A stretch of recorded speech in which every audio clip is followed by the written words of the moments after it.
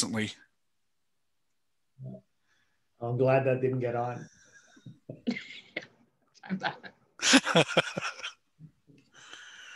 Yeah, even in meetings, like I'll never forget one time he was eating a salad, but he didn't have a fork in a meeting.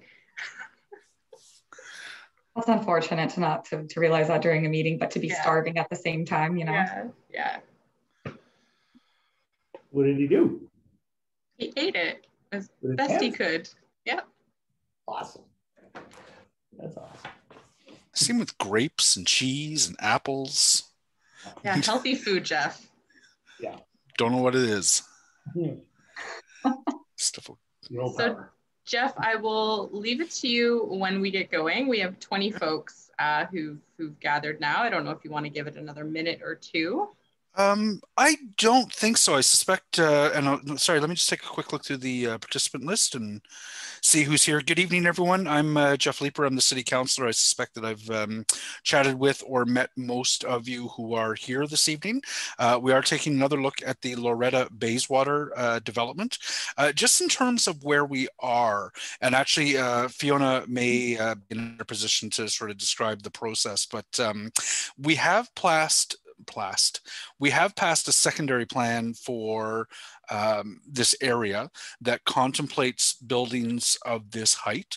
So I anticipate that the zoning amendment will likely pass now that we have the supporting policy in place. But we are adding on now the site plan to the discussion. So I know some of you have sent me some good feedback already on the specifics of the proposal. I promise to take a look at that within the next couple of days and start talking about, you know, the finer details of this project. But what I'll do is I'll just ask Fiona to take it from here and introduce the city team and all that good stuff. Perfect. Thanks, Jeff. And thanks everyone for coming out tonight. So as Jeff said, we're here to discuss the site plan associated with the Gladstone Loretta application. And very shortly, the team will run through a presentation, which will show more details. And after I'm done speaking, I will throw in the DevApps link to that site plan application. I did want to spend a moment of time. For those who have been following this file for a long time, you'll remember that Ann O'Connor was the city lead on that file. She's away for mat leave, and then Simon Diaco was taking it. And now it's currently under Andrew McCreate, who is here tonight, but shortly Allison Hamlin, who is also here tonight, will be taking the file. Don't worry if you've emailed Ann, Simon, Andrew, or Allison, the comments will all end up with the right person eventually. You will want to follow this meeting up, should you feel strongly, with sending comments to either Andrew or Allison. And we'll put those email addresses in the chat as well. And any comments that you send, just make sure to CC us so that we can see them as well. But if you've already emailed Simon, don't worry about it. He's sending those to the right people. So don't stress too much. Very shortly, the applicants team will introduce themselves and, like I said, go through a brief presentation on the site plan. After that, we'll open it up into Q&A. If you are on a desktop, you'll want to put your cursor towards the bottom of your screen and there's a Q&A button. You'll want to click that and you'll type your questions into there. Not everyone will see them at first. I will then read through them sequentially and thematically as much as possible. I'll read them out loud and I'll get the most appropriate person to be answering them. And then they'll be click dismiss and they'll move into another panel. You'll notice the chat is disabled. I can send you guys some info, but you can't chat back to us. So if there's anything really pressing, like if you have any technology questions or something about like the actual webinar happening, put it in the Q&A and that's how you can communicate with me. And also the other PSA is we are recording this session. It will go on YouTube afterwards. And you can circulate that to anyone who maybe missed this meeting and wants this information. Oh, perfect. Someone has, okay. Never mind. Oh, it's okay. Anyway, sorry. I'm confused. That's fine. We'll show how the Q&A works once that moves forward.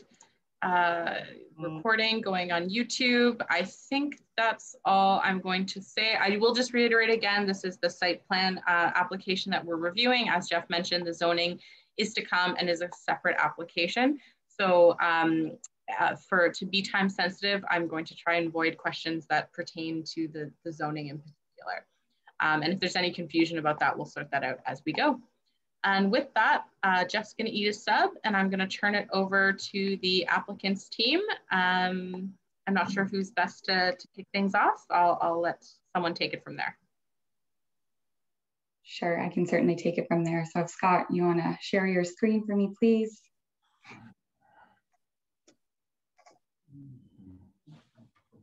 Wonderful. Well, hello, everyone. I just want to thank you for taking the time out of your evening to join us tonight. My name is Josie Tavares, and I'm joined here today with my colleague, Jen Morrison. Hi. We are here on behalf of the ownership group. I also wanted to thank Councillor Leeper and Fiona for giving us the opportunity to walk through some of the updates that have been made to our application since the last engagement with the community. This project has been refined as we continue to work through the planning process.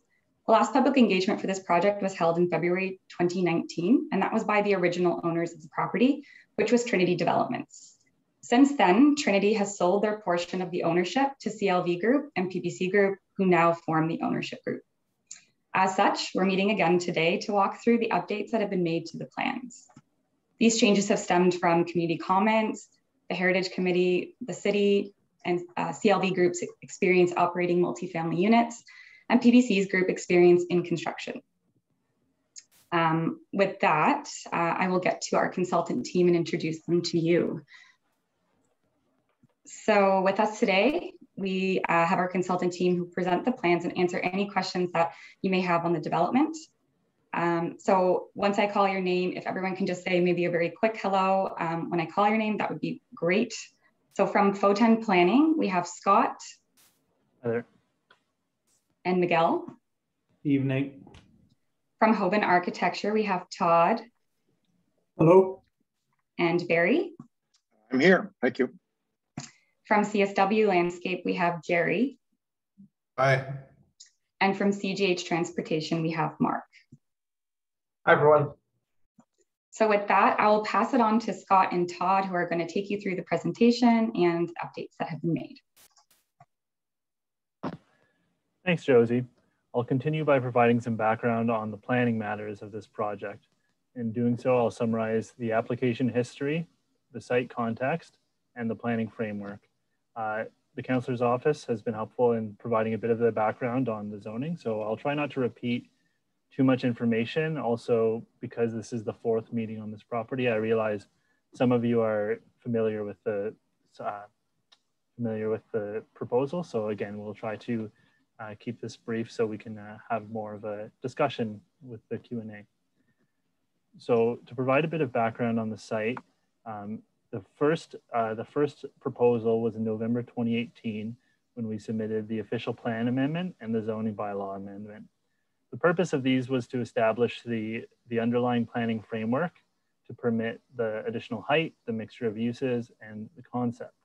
The concept itself has changed in some significant ways over the course of our process, and Todd will explain that to you in more detail further in the presentation.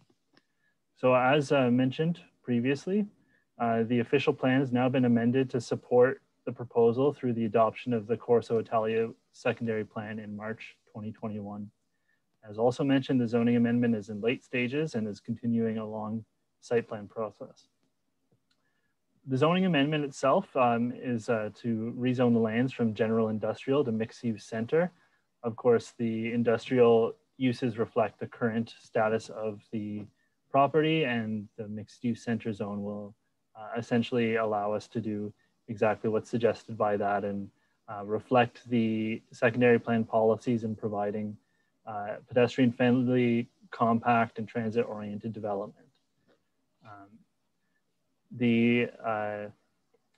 In a word, just to kind of set the stage before we proceed, the proposal is reflected in 3 new residential high-rise towers, is expected to have roughly 846 units, 170,000 square feet of office space, and over 21,000 square feet of retail space.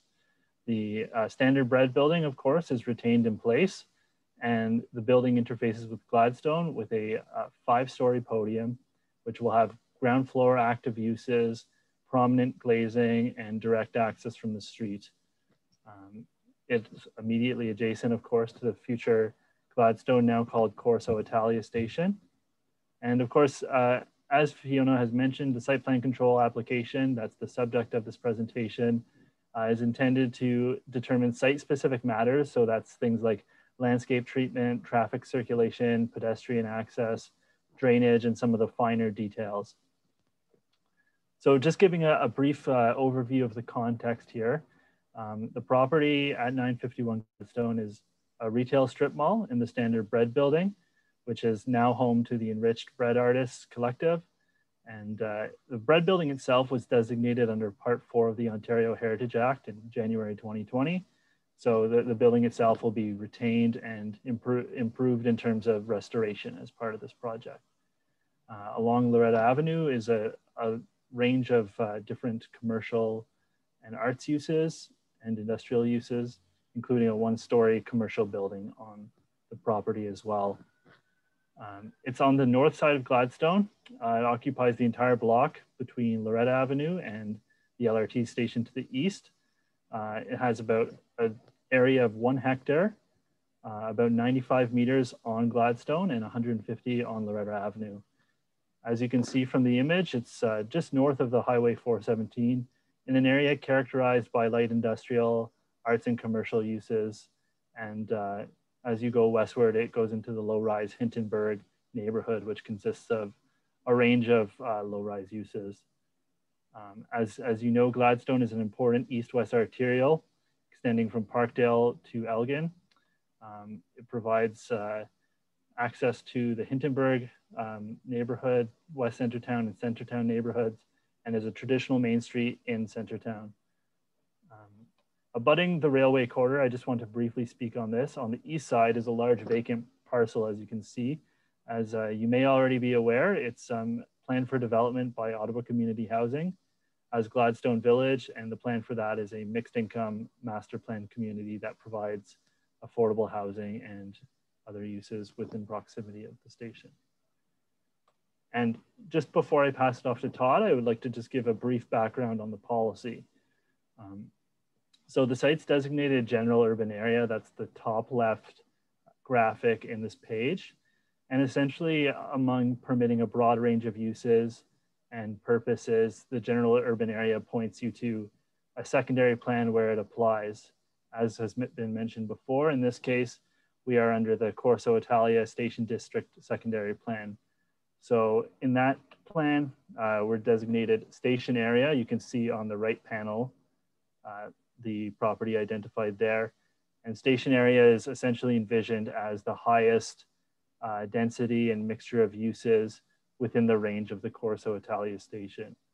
In the bottom left corner, you can see the height schedule. I'm sorry, it's a little small, but as the councillor has noted, the heights that we're proposing are already earmarked. I should note that the missive that was sent out for this notification has a previous description of the proposal, which suggests a 41-story tower to the south. It's now a 35-story tower, and the other towers were reduced as well, which Todd can speak on in a moment. And then the last graphic we have here is the zoning graphic. As I mentioned earlier, IG1 just means general industrial, and that's reflective of the existing uses on the site. And as noted, though this meeting isn't about the zoning amendment, the zoning will change to reflect what the secondary plan has put forward. So that's the background on the planning. I'll now pass it over to Todd if he'd like to walk you through some of the more important changes we've made over the process of this application. Yeah, thanks, Scott. If you could advance the slide, please. And one more. Oh, and sorry, I had meant to mention this as well. Just a little note.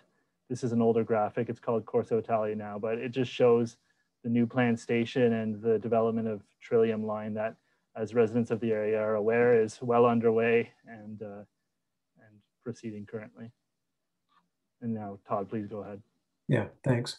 So I'll briefly touch on some of the key refinements to the design that we've been working on since our last public meeting. And as I work through the key themes, I'll trade off with our landscape architect, Jerry Korish, who will speak to some of the public realm and landscape concepts that have been in development as we've worked together on the site. So this is the current site plan, and I won't dwell too long on this because I think the changes are more apparent through the 3D images. But a lot of the work that's gone on has been finding ways to improve the site plan, both from a public realm perspective and also just circulation and how the site will exist within its context from a practical standpoint. A couple key items that have changed is there was previously 2 entry points to the parking garage that were essentially accessed directly off of Loretta Ave. We've worked with CLV to refine that circulation pattern, and now there's a single access point to the parking garage, and that occurs between towers 1 and 2. So the tower on the right-hand side of the page and on the center of the page.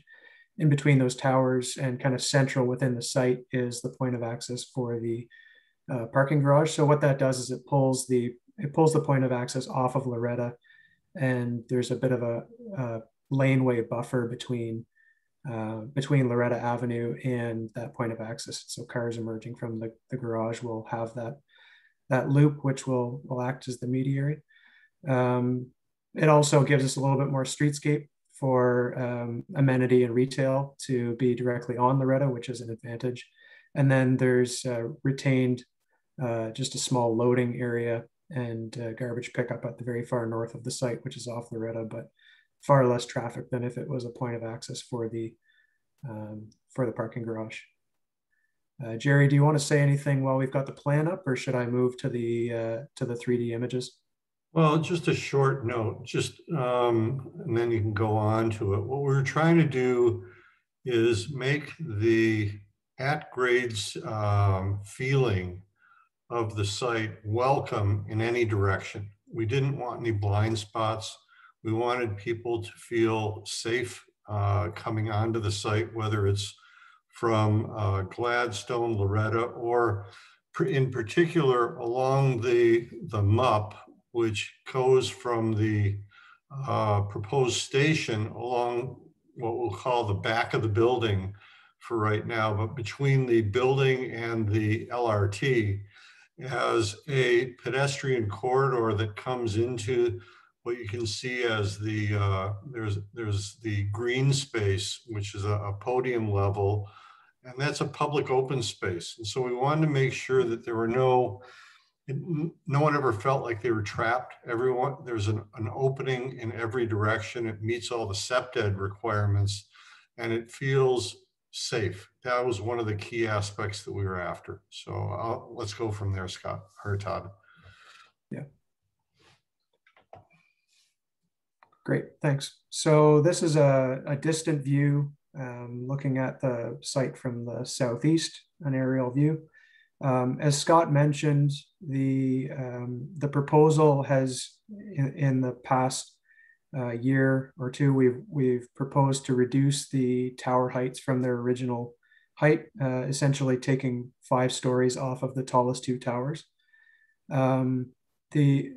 The other refinements that have taken place are perhaps more visible close up, but there's been a lot of work done, particularly along the streetscape of Gladstone with respect to the podium of that south Gladstone building, how it relates to the streetscape of Gladstone, the sidewalk experience, and also essentially how it relates to the standard red building.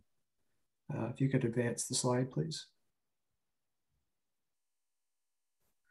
So just briefly, this is a comparison of the original scheme 3D model that was presented in our initial public meeting, and a comparison in scale to the current proposal. So it's pretty apparent that the towers, their overall height has been reduced, and also, as I mentioned, the height of the podium itself has been reduced by a floor. It was previously a 6-story podium. and has been reduced to 5 stories. If you could advance to the next, please. Now this slide illustrates the alterations to the podium a little bit more closely. So in the dotted white lines, we can see the outline of the mass of the previous podium and the sort of the impact of the reduction in size. And so one of the comments that came to us through our earlier correspondence was that there was concern from the heritage perspective that the existing standard bred building, the heritage building, was sort of being dominated by the podium in the background, which is also clad in a brick material to be sympathetic to the standard bred building, but it was really quite large for something so adjacent. So the reduction of a floor from the podium was the first step. We've also increased the setback from the street so that the main portion of the podium matches the setback of the standard bred building. So it doesn't stick out proud of the standard bred, but is in line with standard bred. And beyond that, the top story of the podium, now the 5th story, was additionally set back from the street to further diminish the scale of the perceived scale of the building and allow the standard bred building to have a more prominent position on the site, particularly as you're approaching from the east. The standard bred building is a bit of a beacon on the site in its current position, and we believe it'll kind of retain that as a 3 and 4 story building that engages the street and is paired with a podium next door that is far more in keeping with its scale. One other thing I'll mention quickly about the standard bred building is that we're currently underway on a more focused study for this building itself, looking at potential for the renovation of it. As Scott mentioned, the building will be renovated, and we're starting to look at how that might play out. Now we're working with a heritage consultant and with the city heritage team. One of the changes that might be apparent in this rendering is the window pattern of the east wall. It's a subtle shift, but previously a larger pattern of windows was proposed. And one of the comments from our heritage consultant was to work with the existing patterning of windows. And so that's been updated. And so it more closely reflects the heritage character of the building with the existing pattern. So there will be a clear distinction and differentiation between the pattern and the style of the existing standard bred building and the architecture that will be built today, so that the heritage will be allowed to read very clearly as a heritage piece and as a focal point of the site. I'm going to jump in just for a second, Todd. This is Jared. Yeah. If you're familiar with the site right now, the standard bred building sits rather low on the face that's looking onto the transitway. You roll down into grade. So what we're trying to do is take advantage of that area, and you can see the transit plaza between where the transitway station will be. We don't have a current design yet from the city on that, but approximately in the area where the Hoban label is right now, or the brand. But what we wanted to do is create a plaza or a pop that really opens up so that you can enter the standard bred building from that lower level and you don't feel like you're going into a hole. Also, at the same time, join up with the MUP so that you actually don't have to walk around the site to get into the towers or into the site, and you can walk along the transitway along the MUP. And if you're familiar with that area, it's very steep right now. We're going to be taking a lot of the excavated material from the excavation for the parking garage and use that to build up the grade on the MUP so that we actually have a situation where we don't, we're not having handicap accessibility issues. Everything will be accessible. And we're trying to make this as seamless as possible so that there's no backside to the building. That's what we're trying to evoke here. Right. All right, Scott, if you could advance the slide, please. So this is an aerial view at the intersection of Gladstone and Loretta.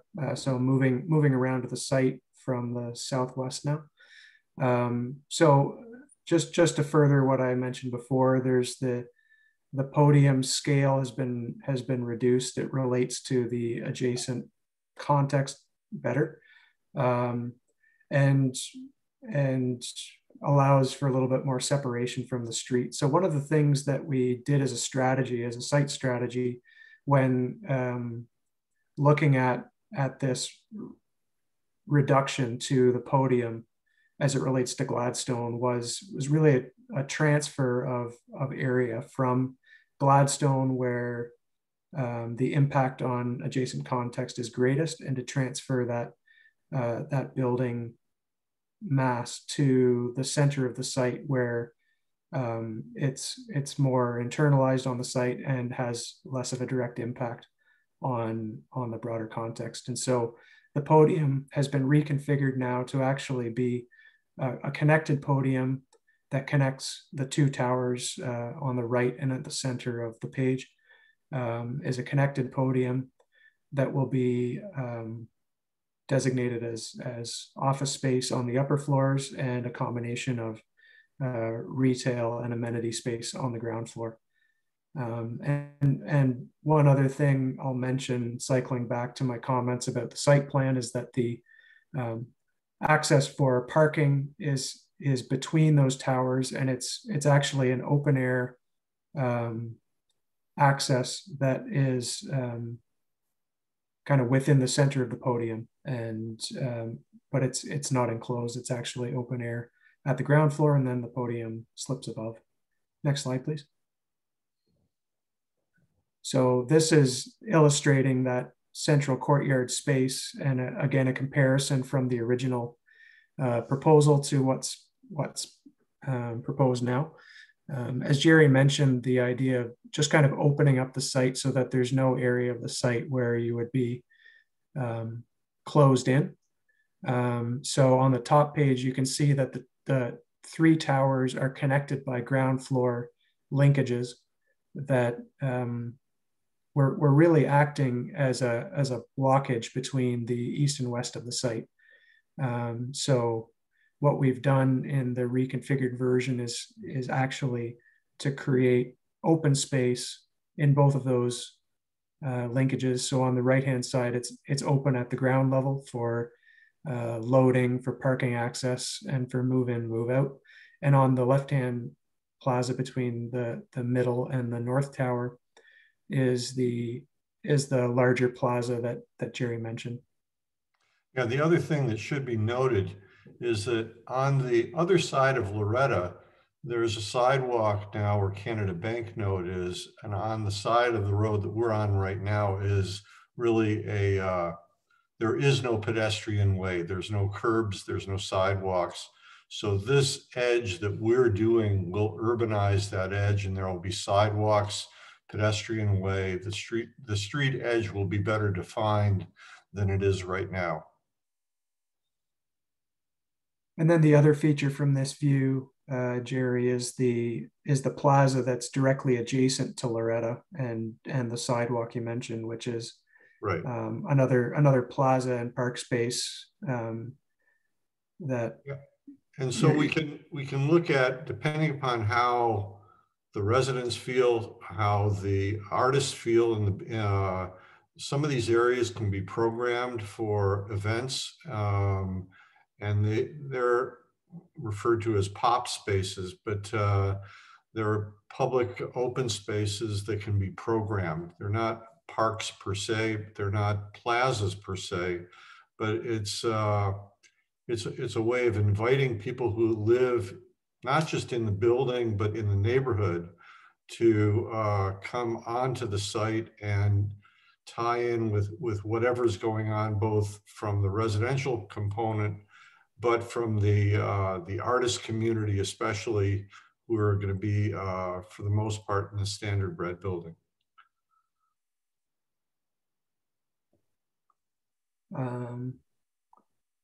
Next slide, please. Right, so this, we just cycled back to the site plan and a comparison, again, between the old and new. Maybe I'll leave it there for comments on the revised design. Those are some of the main themes. Again, one of the key items being the transfer of building area from the Gladstone side of the podium to make it more internal to the site, improving the streetscape experience on Gladstone and improving the relationship to the standard bread building. I also think I forgot to mention that the actual separation distance between the main podium and the standard bread building has also been increased. There will be a glass link between them, but otherwise the bulk of the podium has been further separated from the standard bread building to again give it increased prominence.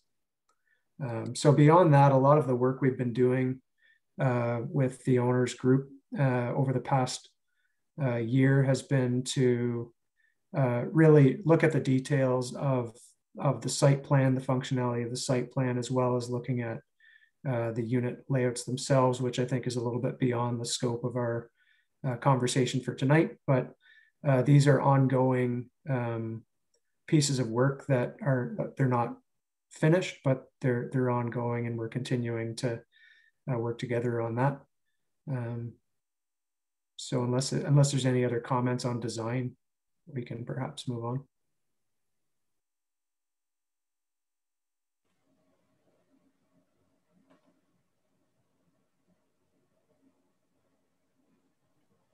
Another quick illustration of the change in overall height from the original proposed 41 stories and a reduction in 5 stories on the north and the central tower.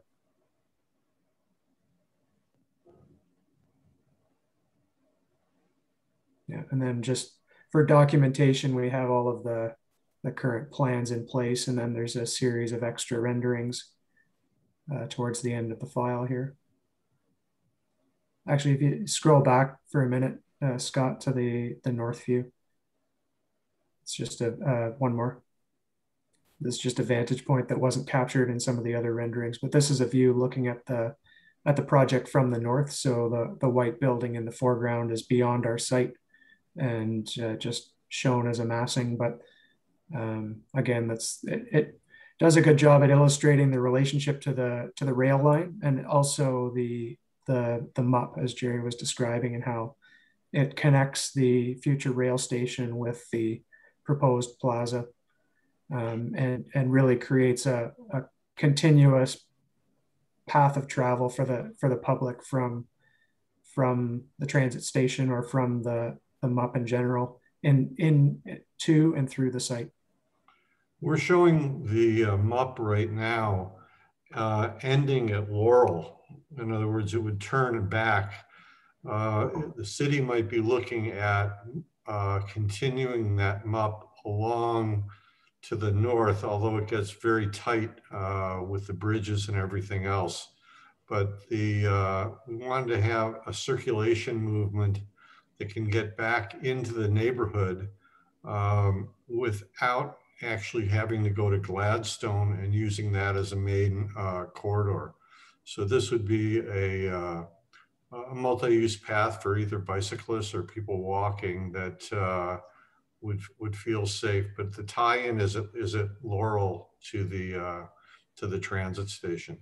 The other thing is when Todd was going through the lowering of the podium levels and the buildings themselves, as a landscape architect, the towers don't affect me as much as the lowering of the podium levels, because they help to bring everything into a human scale. You don't feel like you're in a massive downtown wall. And I I think the scale of bringing those podiums down helps the landscape and helps you feel more at ease as you walk next to these buildings and engage with them.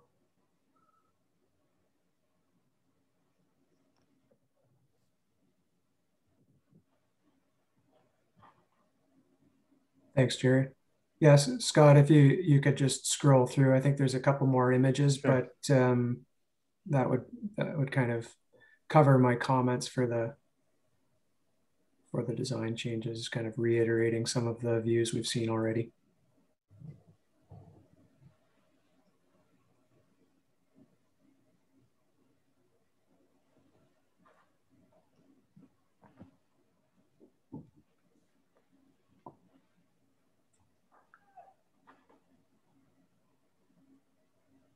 All right, I think that covers all the talking points we had before the Q&A, unless Jennifer or Josie, if you can think of anything else. Nope, I think you've covered everything. Yeah. Great. Okay, well, I'll close the screen share so we can kind of use the panel a bit, but let me know if we want to bring up other images and show them again, and I'm happy to reshare the presentation. Perfect. Thanks so much. So we have 17 questions in the queue right now. Feel free to keep them coming. Sorry, the chat was set up weird. A few questions went to the chat. I'll just ask that you repost them into the Q&A if you don't mind. Just I'm not looking at the chat, unfortunately. I'm a one-man operation over here and it's a lot to look at. So with that, I will go, I'll start going through the questions. So the first one's a comment. It is not only the enriched red artists in that building. Please be mindful that there are multiple artist groups affected by this. For example, loft artists, clayworks, etc. Very fair point, thank you. Next question. I have a concern that CLV's publicly stated concept of turning the standard bread building back over to artists in a long-term low rent scenario is not reflected in any project documentation. The application, including plans, TIA, renderings, planning rationale, do not take into consideration the needs of the artists in the building. Previous discussions with the project sponsors and design team about our key functional requirements are not reflected in the design proposal. I'm concerned that there are mixed messages being sent and that artists will be used as marketing vehicle, but ultimately will be designed out of a functional space for our requirements. How will the project team engage with artists and which artists or arts groups to ensure maintaining a future viable arts hub? And that came from Sarah in the Gladstone Clayworks.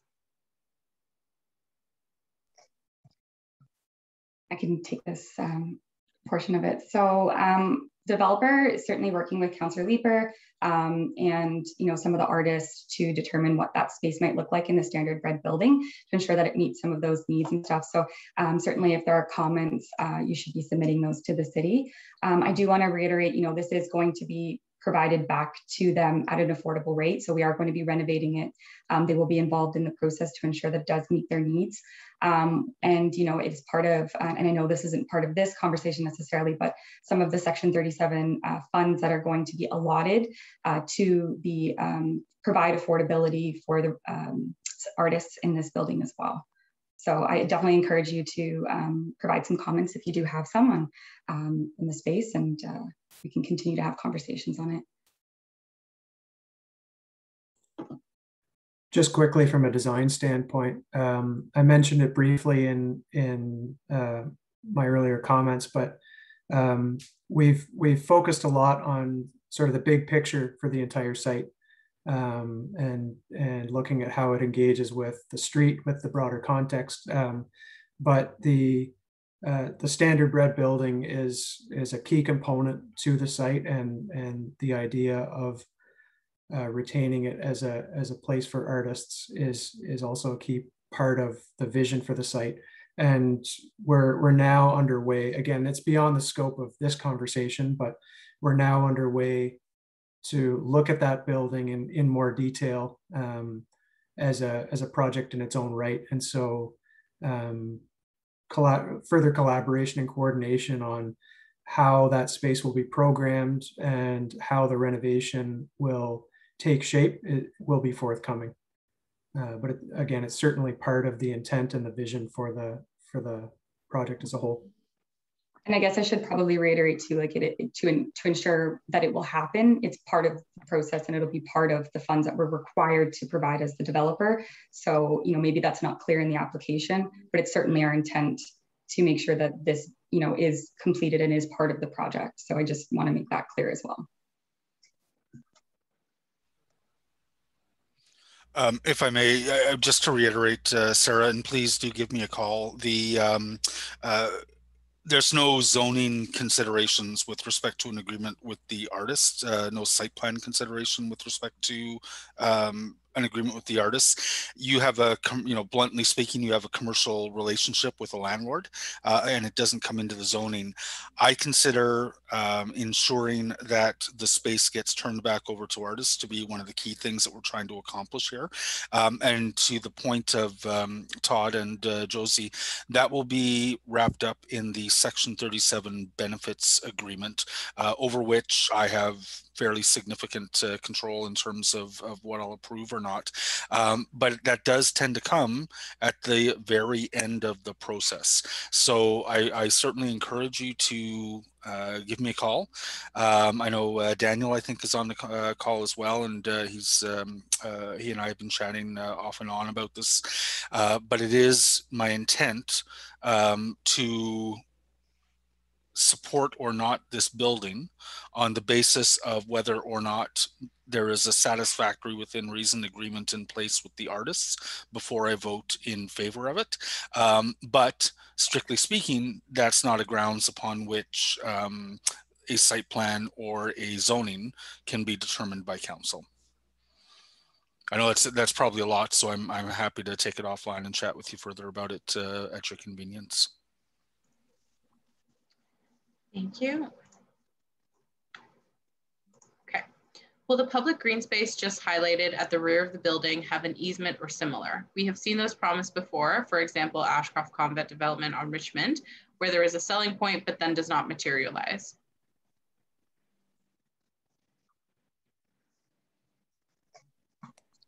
I can take this one again too. Oh, sorry. Go ahead, Josie. I was just going to add, and feel free to continue the point. So this is that multi-use path that's part of the Corso Italia secondary plan. So it's something that the city has envisioned that they want to do. So the developer will be constructing it and funding it.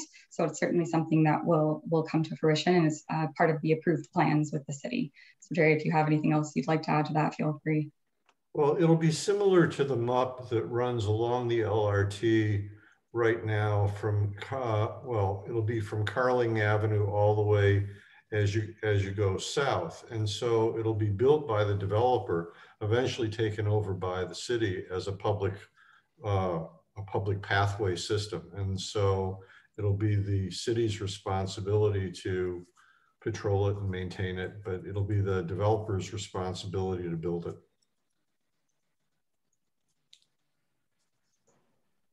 Thank you. The site plan lists 745 residential unit. Site plan control application document says 846 residential units. There's also mention of 930 units, apparently on the design brief in the site plan control package. So let's get some clarification on how many residential units, please. Todd, I think you can take that one. Sure. So as I mentioned, we've been working with CLV to refine the plans, and part of that is working through the unit mix and the floor plan layout.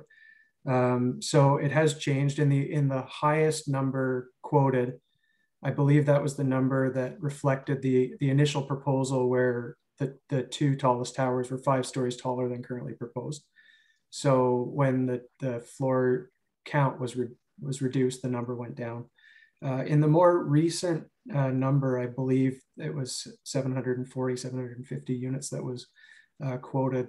At that time, there was the podium of the third tower. So the first, I believe, 4 stories of the third tower were not being included in the unit count. We were counting the square footage, but it wasn't designated as residential units at the time. It wasn't clear to the previous owner how they envisioned using that space. And so we, as I said, recorded it as square footage to be allocated in the future, but it wasn't counted towards the unit mix. So in the latest iteration and through our work with CLV, we've since designated those 3 stories. So 4-story podium, the ground floor is amenity, and the second, third, and fourth floor would be now designated as residential units. This includes a few larger units on that floor plate because the floor plate is larger than the upper tower. And I believe that adds about 40 to 50 units to the overall unit mix just on those 3 floors alone. And then beyond that, as I said, we've been working through different iterations of the floor plan layouts. Different unit counts come with that. So it's still a work in progress. The number that we have today is by no means a final number, but it's what is reflected in the current proposal. Thank you. When will demolition begin? I can take that. So right now we're planning, if all the stars align, and we can certainly work through our approval processes and the planning process, we'd like to start construction in March 2023. And so construction or the demolition will start just before that. Thank you. Excuse me.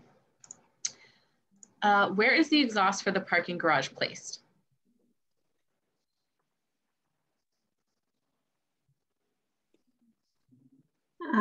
We're still pretty in the early stages of our design, so we haven't gotten to, the detailed design work of the exhaust, but Todd, maybe you can shed some insight. Very briefly, and we don't have our mechanical engineer on the call. So just to echo Jen, your comment, it's preliminary at this stage, so that hasn't been finalized.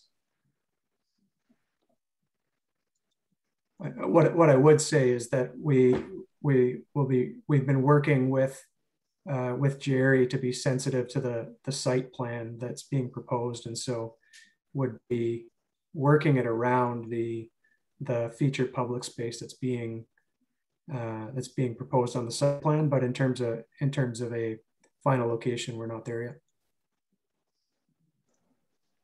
Okay, thank you. As someone who lives in the Ashcroft development in Westboro, Q West, the old convent has been sitting undeveloped for years with no indication of any work getting done. Will the work of the standard bread building be prioritized or sit empty, undeveloped forever as an afterthought? Take this one too. So as I mentioned, we're hoping to start March 2023. And so that would be the first phase. And that would be the towers 1 and 2 on the plan, which are the one beside standard bread building and beside that. So it's planned that it would start right with that as well. Can I just quickly add, Fiona, the Ashcroft Convent building, the most recent zoning for the next phase of the Ashcroft building is a tied-in development of the new portion with the old. You can't build the new without restoring and tying in the old section, but we don't know when Ashcroft wants to move ahead with that. They have their permission, but they cannot build the convent. They cannot build the new portion of that property without restoring. It's all one development. I'm hoping that they will get underway soon. City staff do visit the convent on some regular basis to ensure that it's not going to fall down. But obviously, we're all kind of nervous about that one. Thanks, Jeff. The POPs is an interesting idea. How is programming envisioned to be administered? Maybe the city can take this one, might have a better idea of this.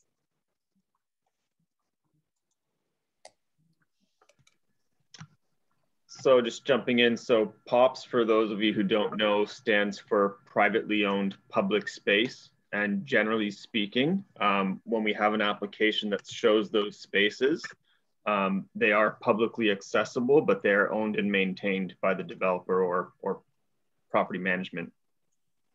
So I'll jump in on that. This is Jerry Korish again. On other developments where we've had the POPs, the way it works really is if there's an event that's going to happen, it's the management group of the development. There's a residential tower, there's everything, and they have to be the ones who approve an event happening or not. The space will always be open to the public, other than, let's say you have a fashion show or something. So you might have an event that happens on that space, but the programming of the space will not be by the city. The city can request that something happen, or a neighborhood group or someone within the building, but ultimately it'll be up to the management group of the property to both run it and to make sure that it's well maintained. That's one of the key issues. So the city is a player, but they're not in control per se. They can come and make a request, and usually it's everyone works together. May I just ask, in terms of ensuring its public accessibility into something approaching perpetuity, is that accomplished via a condition of site plan, or is it a covenant that's put on the land? If it's being put forward as a publicly accessible space, publicly or privately owned public space, how do we ensure that 3 years from now it doesn't get gated off? Councillor, you can do that through the site plan agreement with conditions that would require pedestrian access easements on title, so that there's legal access from members of the public to enter that space, even though it's on private property. And then depending on the nature of the design, you can get into more detailed conditions through site plan, such as not having the ability to fence it off, for example. Yeah. It's a fine balance between each site, and depending on how each POPs is designed, how much level of detail you get into. But the option is there through the site plan agreement. So that's what I was expecting to hear, and I'll be paying close attention to that to ensure that it is truly a publicly accessible space. On that issue, that was one of the main reasons why we wanted to get the MUP to work, so that the entire site is accessible. In other words, there's no staircases, there's no ways that you can't get onto the site in an easy manner. And so that was one of the main things that Todd was showing earlier on. When you went from the old design to the new design, when you come between those towers, that was always a blockage. And we always felt that there was something wrong there. And this opens that whole way up, and it feels much better. It feels more accessible. It is more accessible. Thanks. Sorry, if you want to go ahead. No worries. Okay, where is the garbage pickup?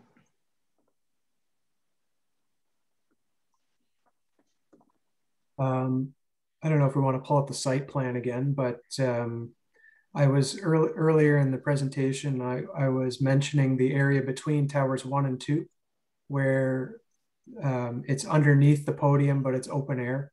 It's where the access to the parking garage is. Right, okay, so the garbage pickup is essentially, if you move the cursor towards the top of the page, basically a little lower, but basically in that back court space, that's where it's being suggested for the towers 1 and 2, and then there's a smaller pickup at the north of the project for tower 3.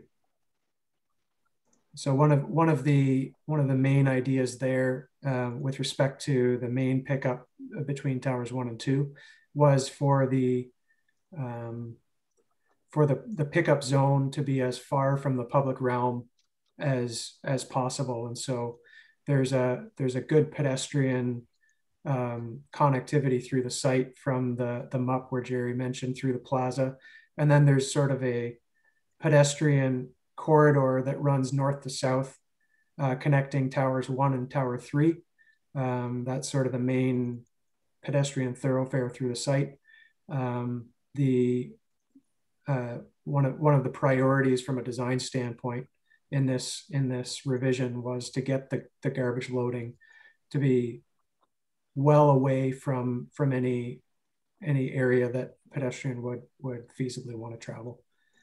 Gets it away from the entrances to the buildings themselves, and sort of puts it out of the main experience of the site. One thing I will mention, because there is an adjacency, if you scroll up on the page a little bit so we can see the top, there's what looks like an adjacency between that open area and the MUP beyond, but it's important to note that there's actually a change in grade that's almost a full story from the upper sort of the loading courtyard below the property line, or to the west of the property line, and then to the east of the property line where the MUP is basically a full story lower. It's just a function of the natural topography on the site. So it's not something that would be perceivable from the MUP as you're walking by. There would be sort of a landscaped buffer and a significant change in grade between the public experience of the MUP and the loading zone.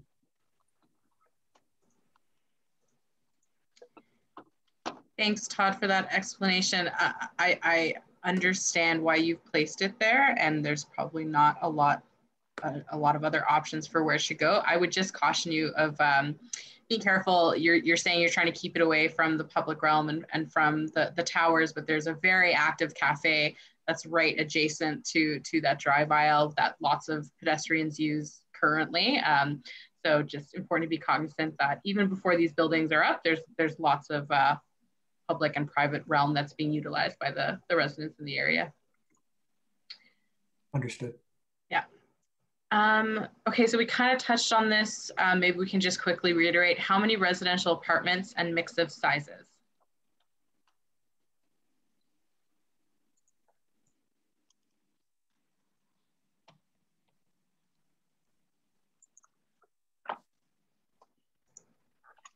Todd, do you think you could take that one as well?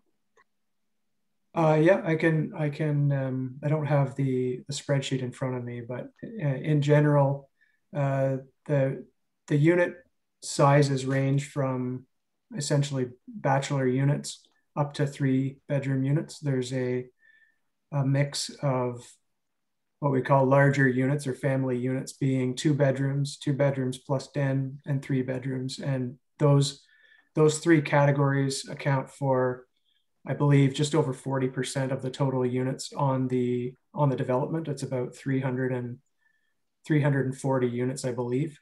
Again, this is our current number. It's what we're currently working with, but that's where it's been brought to date. So kind of a broad spectrum from a small bachelor unit that might be around 500 square feet, 550 square feet, up to 3-bedroom units that would be over 1,000 square feet. All right, I'm just going to chime in with the actual numbers. So for 2 bedrooms and up, there will be 378 units right now as proposed. But of course, we're still tweaking the plans as a result of comments from the city, from the public, and that sort of thing. But that's where we're landed right now. Thank you. And on a similar note, how many vehicle parking spaces and bike parking spaces?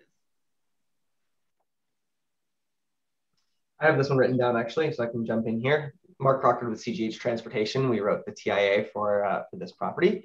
There are 570 vehicle parking stalls proposed and 502 bike parking stalls proposed. Awesome. Sorry, may I just ask, I think I've heard a couple of times in this discussion, TIA. What is a TIA? It's the traffic impact assessment. It's what we used to call a traffic impact study. But then Ottawa created their very unique and forward-thinking guidelines, and also changed the name of our study. But you could call it a traffic impact study, and it would be essentially the same thing. Fantastic. And is that available on the city development application site? It is. It forms part of the site plan application. Fantastic. Fiona, maybe you could Yeah, whenever you have a chance. Thanks. As the next question is being answered, I'll pull it up. Thanks. Is the MUP connecting to the proposed Laurel to Laurel pedestrian bridge? I can try and answer this in the study if you have a better answer, of course. It's my understanding that yes, it will. And in the Corso Italia secondary plan, they have like a whole stretch that is planned for this multi-use pathway. So my understanding is yes. But on that issue, the pedestrian bridge will be a city initiative at some point. And at this point, we don't know when the city is going to go ahead with that. And it might be tied in, maybe the councillor would know, it might be tied in with when Gladstone Village is done with the OCH project, and then there's an impetus for it. I don't know. I don't have an answer for that. Yeah, correct. I think we're going to begin collecting funds from the various projects that are going in around here to put toward that bridge. So the funding will matter. But the biggest piece of it will be getting Gladstone Village completed as well. Allison or Andrew, do you have any further insight on that? Or city's intent to build one, but the timing is uncertain? Yeah, that's probably the best way to categorize it, Councillor, is I think there's a variety of funding sources, even potentially development charges, I think, are in the conversation. I did loop that question back to Tavi recently, the author of the secondary plan, where that direction comes in, because I have active files in the area and I'm curious myself, and it'll play a role in this conversation as well. So for the purpose of tonight, I don't have the specifics, but I do believe they'll have to pull from a number of funding sources to get that bridge. Fantastic, thank you. Thank you, and that does remind me, we do have, for the folks watching at home, there is a rep from Councillor McKenney's office listening to this call as well, in case you're a resident of Somerset Ward. So thanks, Alex, for coming.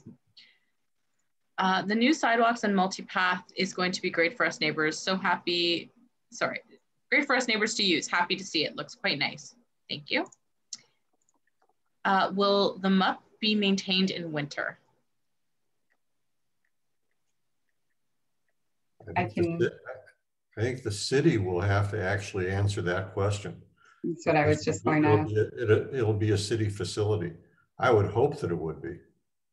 Yeah, we'll have to review that through this current site plan application. We always connect with our operations group to understand that if a new MUP is coming online through development, putting it in their portfolio and making sure it meets the maintenance criteria. It depends on really the final design, or if there's interim MUPs, whether it gets maintained or not in the winter. So don't have the answer for that tonight, but it'll be part of this site plan review.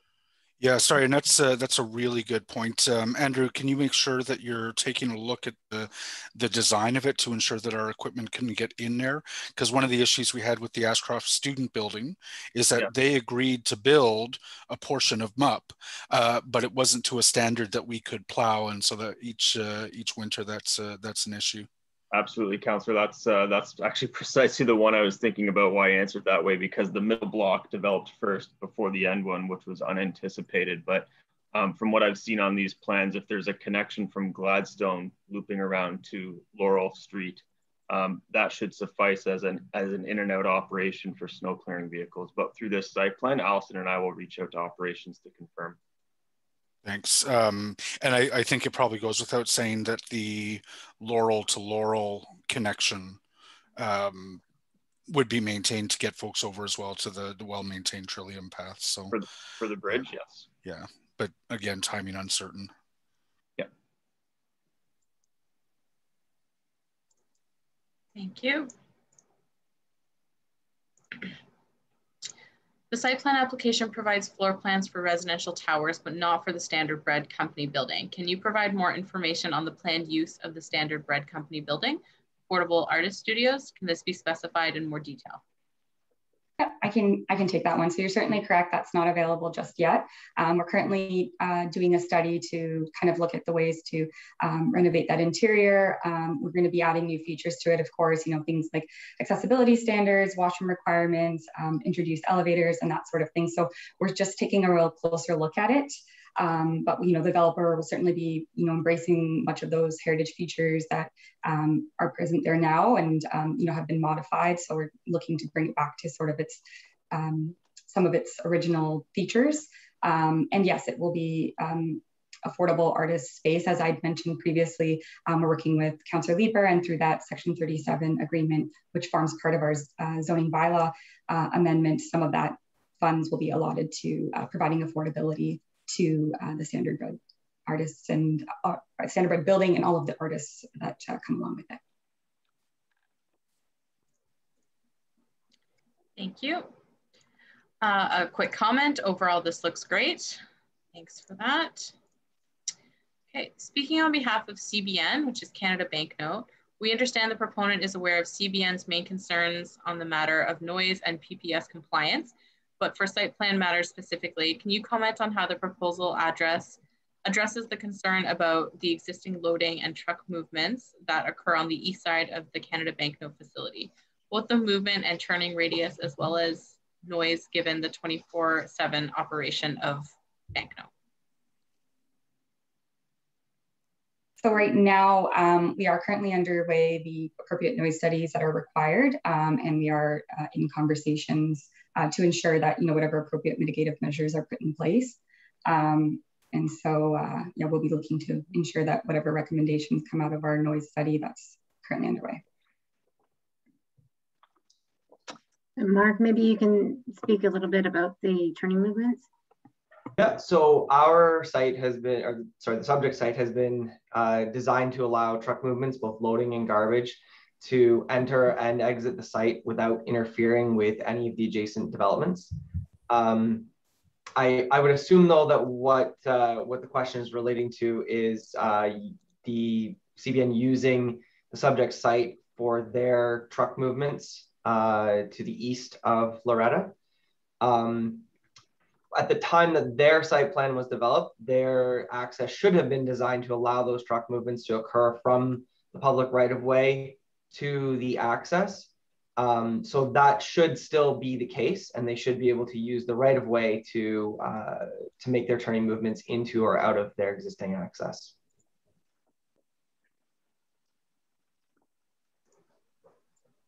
Okay, thank you. What is the projected vehicles in and out at peak hours, AM and PM? I also have the answer for this one. I looked ahead, I had a preview. So I wrote this down. So this comes from our TIA. So based on the projected mode shares for the site, our traffic study estimates there'd be 116 AM vehicle trips, and that's two-way trips. So it'd be split roughly evenly between in and out. And then in the PM, we would project 125 vehicle trips. Again, two-way, split roughly evenly between in and out. Thank you. Okay, so we've answered this, but in case the person, reflection of who you are as a person.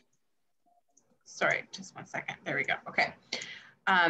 Sorry about that. Okay, so we've kind of spoken about this before, but just in case someone came in late, who will manage these pop spaces, both in terms of maintenance and programming coordination? Can we just go over that very quickly again, please?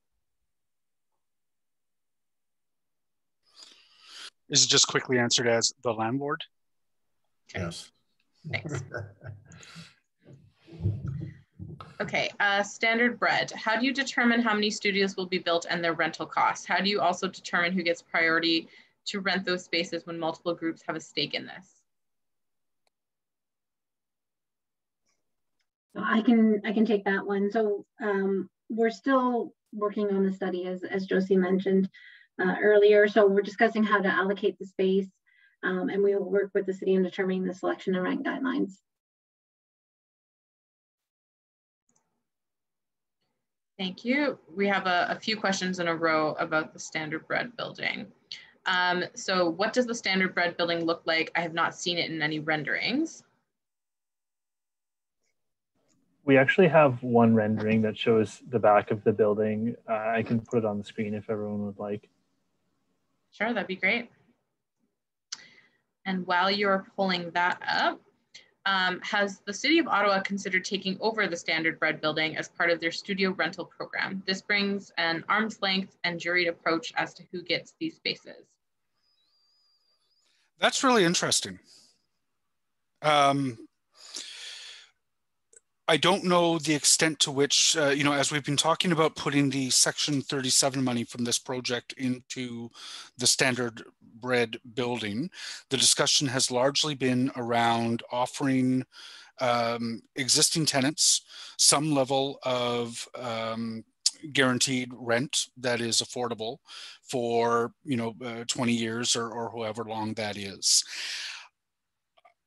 Can I take that one away? I don't know who's asked the question. Sorry, let me, anonymous attendee. Okay. That's an interesting suggestion. It hasn't come up yet. It would depend on whether or not the owner wants to work with the city on that, and whether the city considers that it has the resources internally to manage the space. It wouldn't be entirely new for the city to do. Sorry, I'm thinking out loud. It's very intriguing. Drop me a line.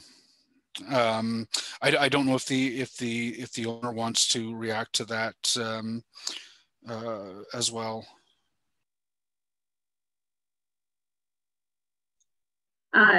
Yeah, Councillor Lieber, if your office wants to reach out to ours once you've had a chance to speak to the city, we can definitely have conversations. Let me talk to the city arts folks. Okay. And on the EBA note, will there be an application under the Heritage Act for alterations/renovations for the Standard Bread building? Yes, as this building is designated, we will have to. Yeah, I'll also add the nature of those heritage applications is they're on a strict 90-day timeline, I believe it is. So it's usually something that's it comes towards the end of the process once it's understood that approval of whatever the project looks like at the time is imminent. Okay, traffic question.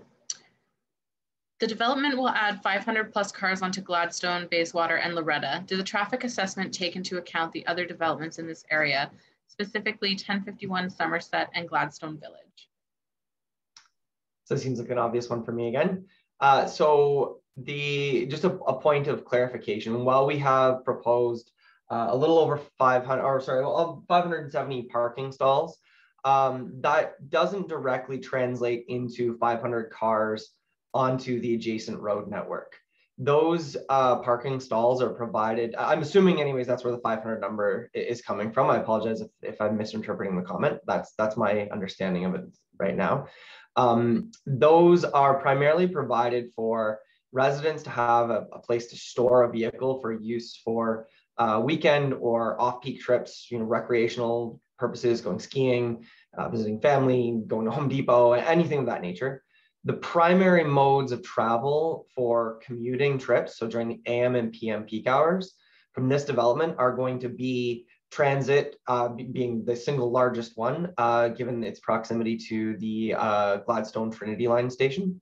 The impact of vehicle traffic on the adjacent network is anticipated to be very minimal. In terms of other developments, we look at development applications and we consult with city staff to make sure that we've covered everything that is relevant and that is available at the time that we create our study. Those two being among them, and others as well.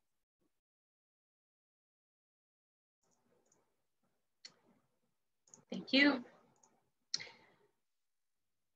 Probably a city question. Is there scheduled maintenance updated for the sewer system running along Loretta? Is the new, sorry, I read the question wrong. Let me start again. There is scheduled maintenance updated for the sewer system running along Loretta.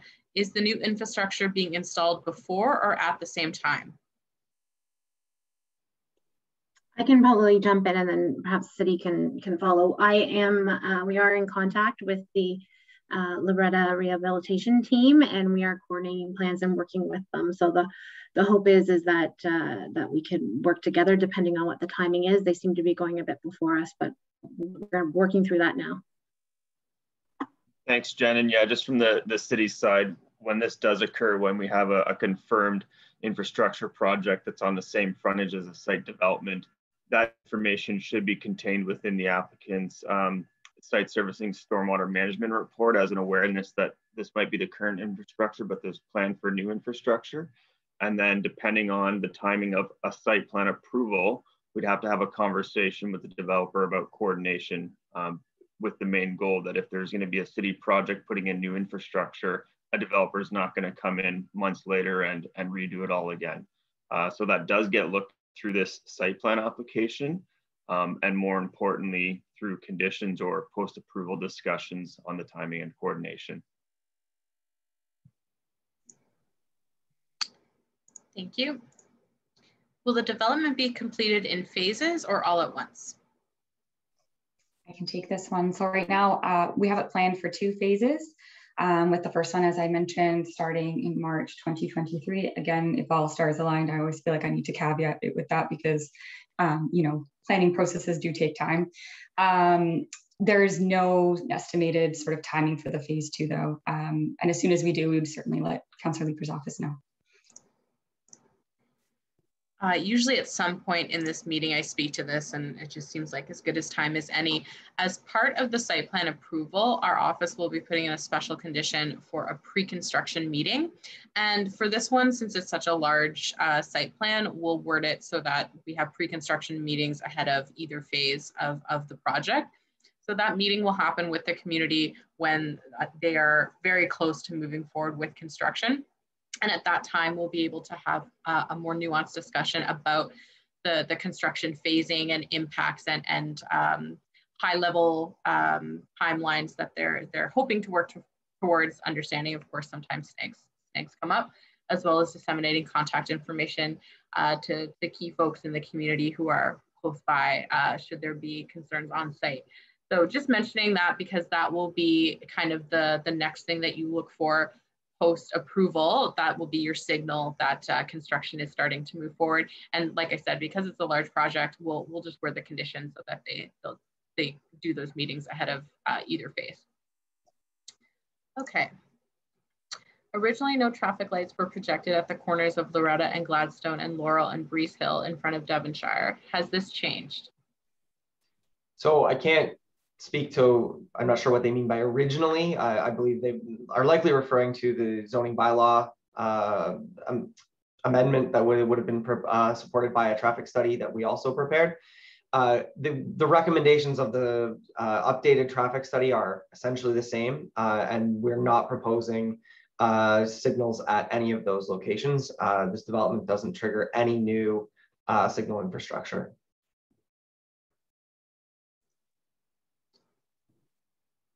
Thank you. I might have seen another question that was similar.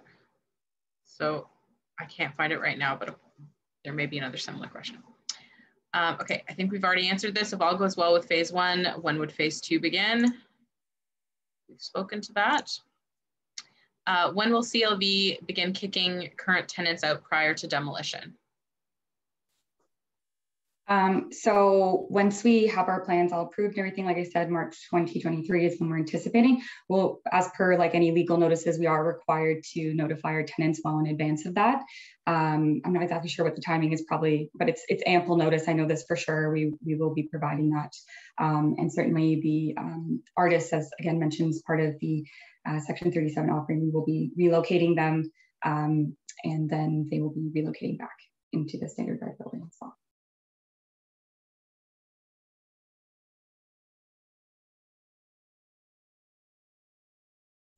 Sorry, I was muted. Question for the city. In your opinion, how well will this development complement what is being developed on the other side of the tracks? To be clear, how do we avoid a good and bad side of the tracks scenario? We want a good community feel to happen where both sides complement each other. Excellent question. So basically with the new Corso Italia secondary plan, which is very freshly approved by council, that essentially serves as the main policy document driving the vision for this area. And every planning application that comes into us now, whether it's a zoning amendment or site plan, official plan amendment, you name it, a planning application, that's going to be our first go-to in terms of a policy framework as part of application review. So both sides of the track, so to speak, are captured by that secondary plan. And there's a lot of good direction in there in terms of active frontages, connectivity, built form design, such as podium heights, materiality. So I feel like the secondary plan that was recently approved provides the guidance for how that complementary aspect happens. We'll review it on an application and a case-by-case basis, but I think that framework sets it up well for a complementary environment.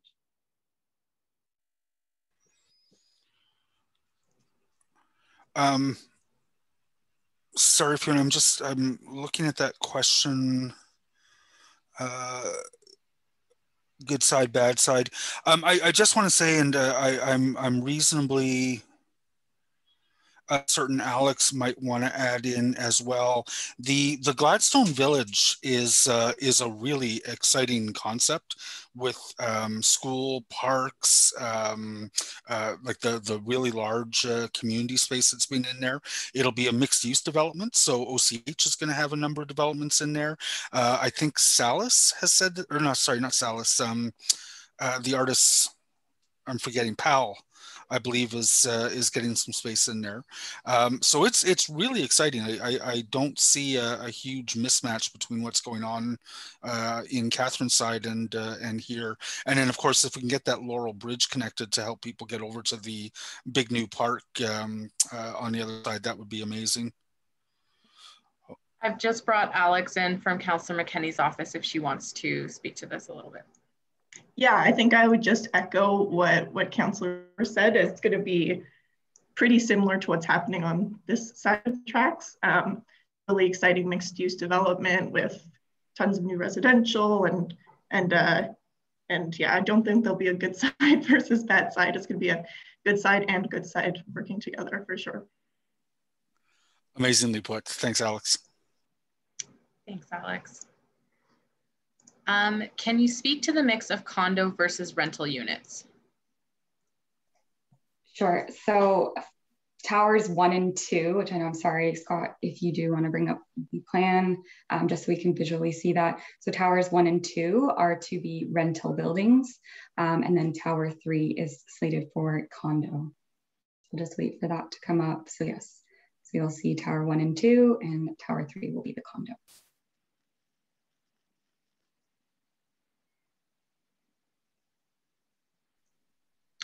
Thank you.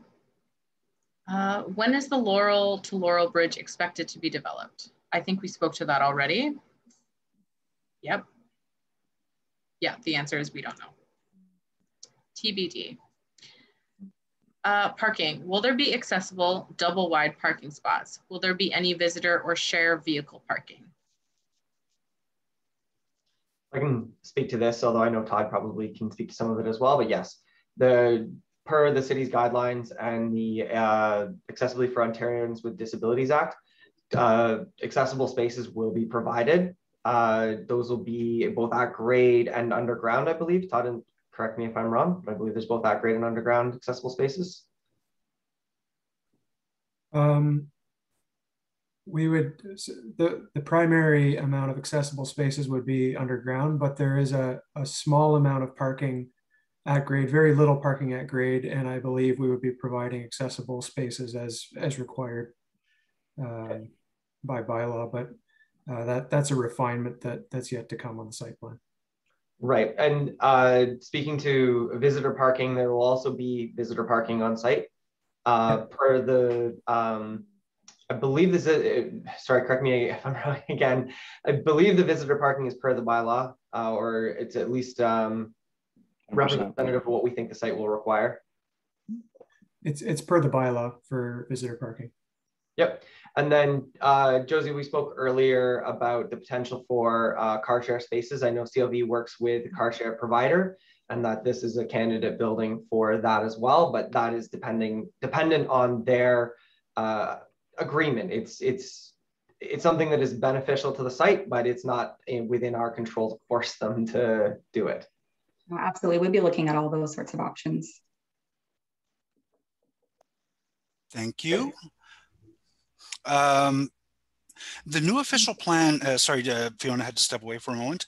The new official plan is looking at inclusionary zoning near transit stations. Will you have a proportion of the residential units in this development affordable in the true sense of affordable rents? And by that, I mean, we often talk about affordable market rents, but then we also have deeply affordable rents that are available to people who can not afford market rent housing.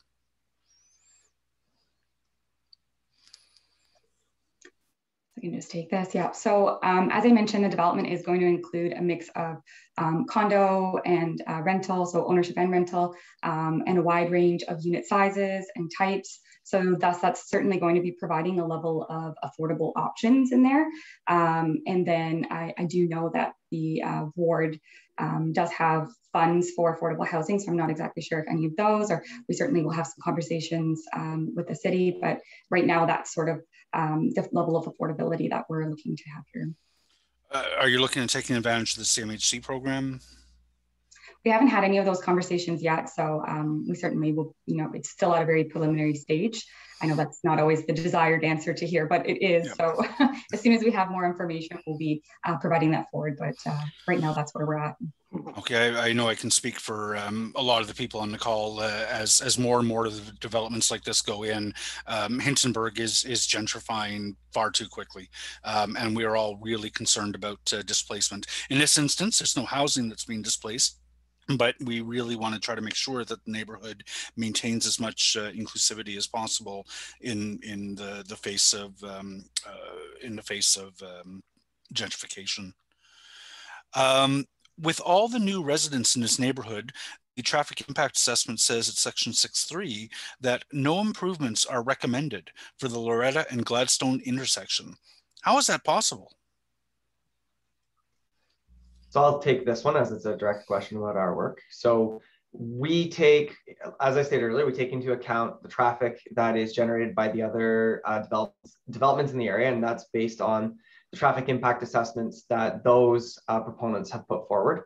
We layer all of that together and combine it with existing traffic. Those counts for those intersections were relatively recent. They're 2017, 2018. So prior to any impact of COVID restrictions. We then adjust those based on the other studies in the area, as well as a percent increase to account for things happening beyond the area. And we take that and run it through our software that tells us how much delay is going to increase, how much capacity there is for those new cars, and what type of intersection control is required.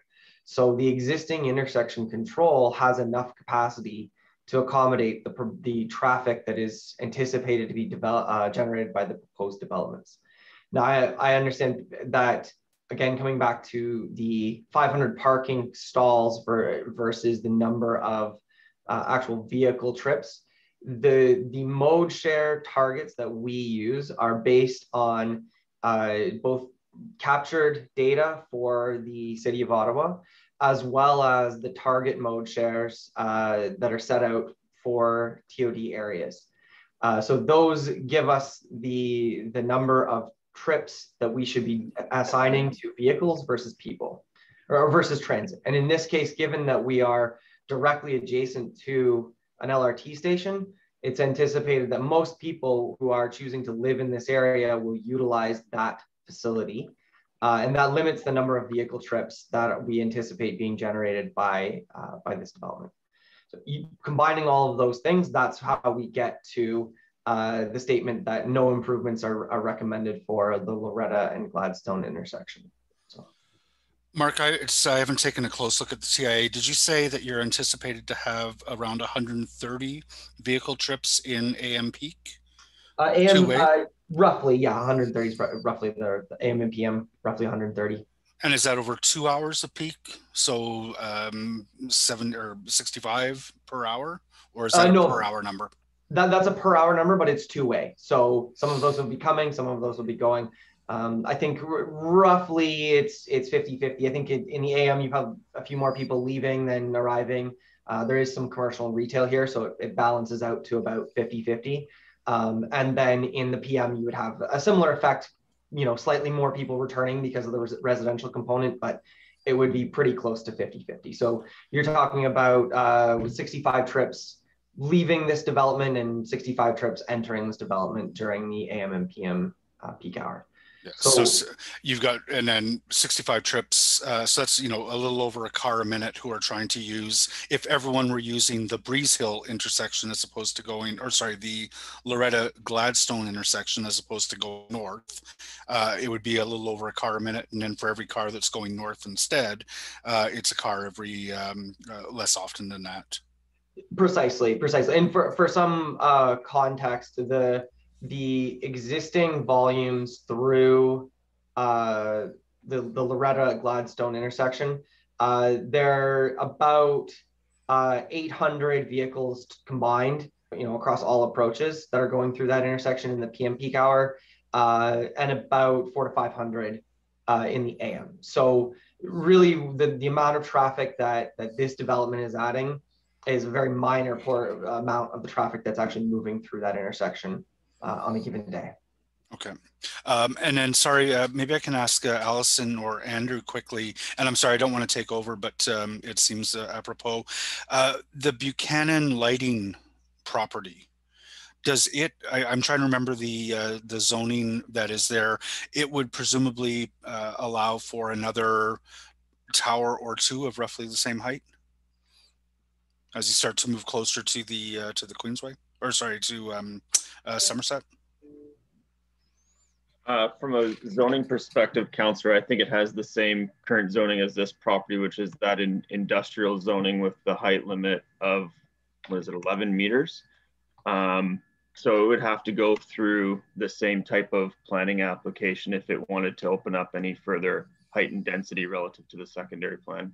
Okay, like I'm presuming that they could get additional height and density, and that that would probably generate probably another 40 cars an hour who might be trying to use the Gladstone Loretta intersection, somewhere around that number. So yeah, it adds up. I believe that property is included within the secondary plan. I can't recall the specific height allocation, but I believe it is part of that direction. Yeah. Okay, thank you. Sorry, Fiona. No worries.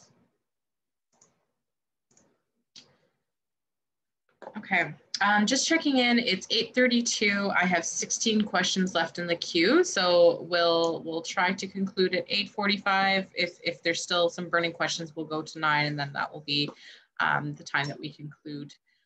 Okay, how do you determine the number of artist studios, rental rates, and who gets priority to rent them when there are 100+ artists affected by this development?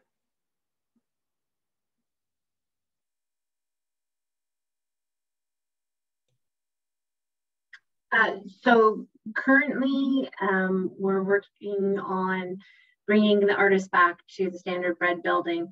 With rearrangements, there may be additional space. So if there are other artists that are located in other buildings on the property, we encourage them to reach out to the property manager to start those discussions.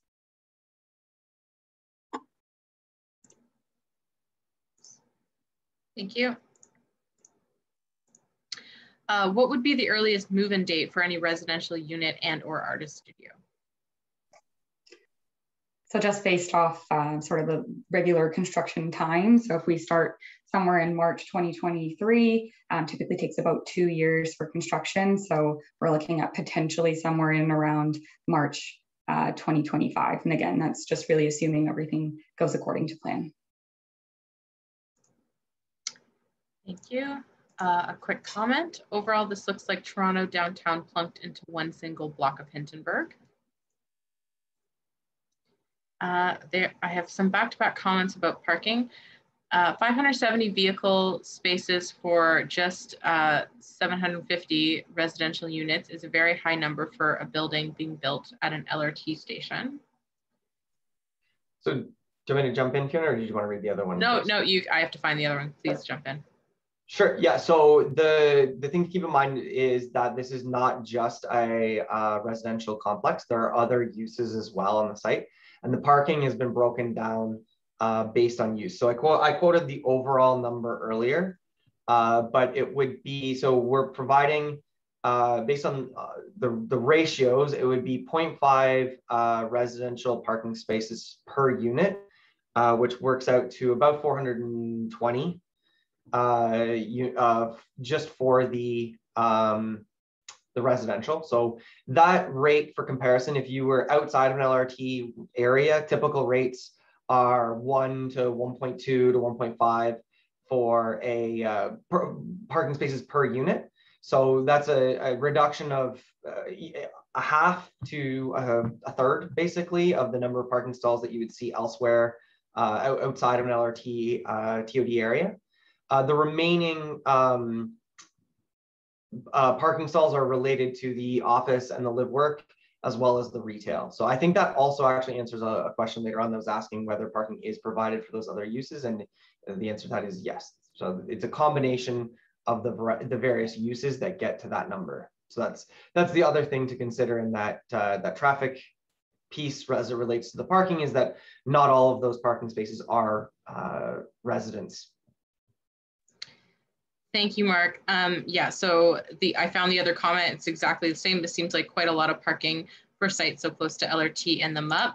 And then on what you just said, are any of the parking spaces for commercial/office use? And then there's another question: how much public parking is to be provided for the commercial and retail space? Do you have those numbers at all? Yeah. So it's 100, roughly 100 spaces for the office and live work. 16 for the retail component, and then there are 30 visitor parking spaces on top of that. And the bicycle parking is similarly broken down. There's 422 bicycle parking for the residential component, and then 80 allocated for the office, retail, and live work components. That will the resident bicycle parking would obviously be the more secure spaces, and the office, retail, basically the visitor bike parking, is going to be more publicly accessible. Thank you. And another parking question you may want to comment on: I am not very clear how you can predict individuals' uses of cars. Do they sign a waiver saying they'll only use their car on weekends and for ski trips? So no, there's no legal requirement for people to use their cars in any specific way. However, as I stated before, we're greatly reducing the amount of parking that is provided for a building of this size when compared to a non-TOD area.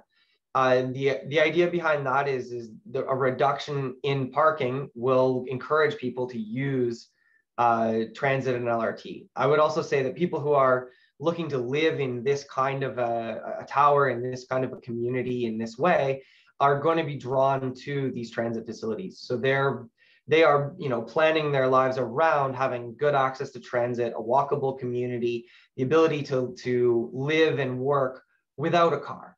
And so that is, sort of builds us towards some level of confidence that this is how this building is going to operate when it opens.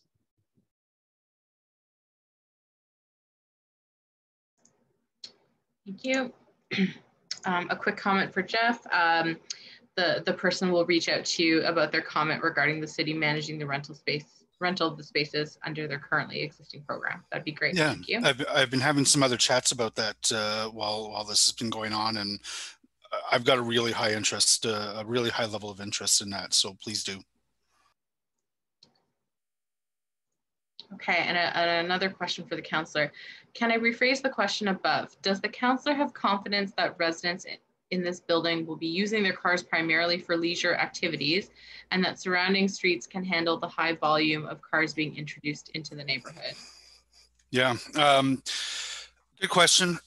Yes. So, I live near the 18-story or whatever it is at Rosemount, and nothing comes out of that parking garage at peak, right? People don't move into that building to drive to their office jobs downtown when they are so well served by transit.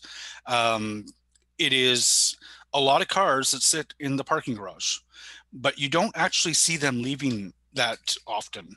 And, you know, this is a discussion that Mikhail and I fight about a fair bit with FOTEN, is the developers want to have lots of parking for people who have cars, because they believe that people, even if they're not using them, want the parking spot. And a building is less marketable if there's no place to store the car.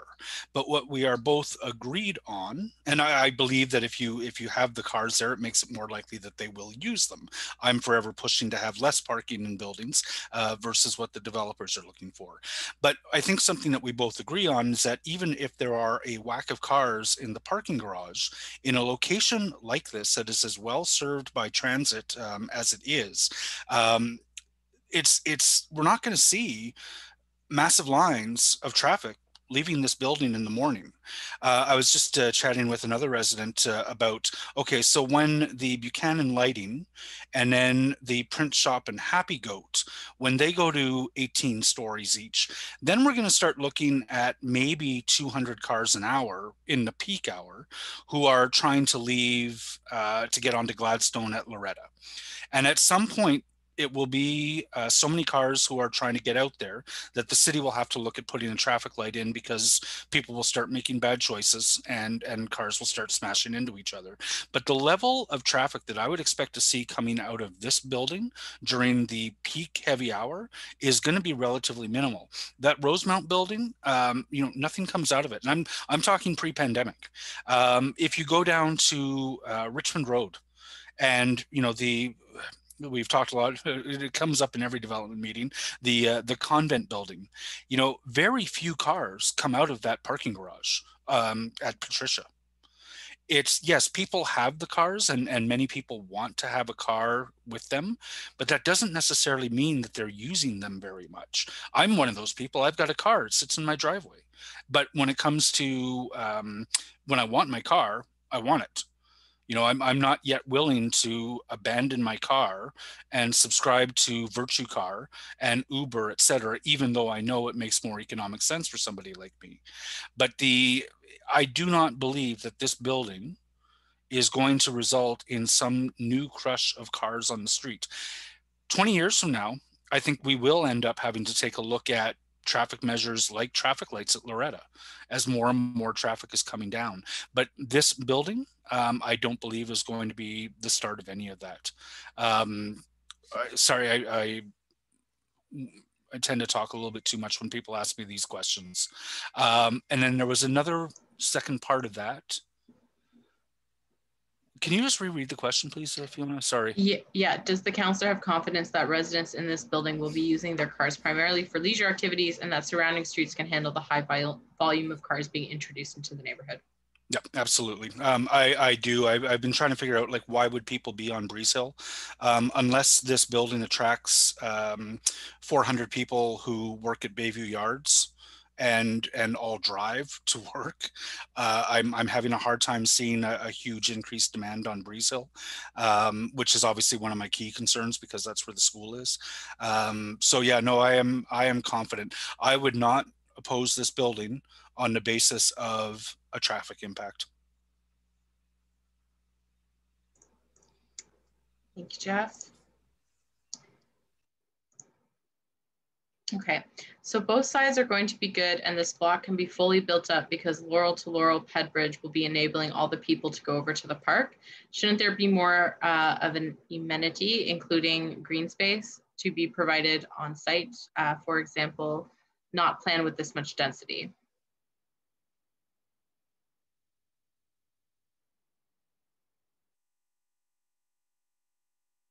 Does someone want to speak to that?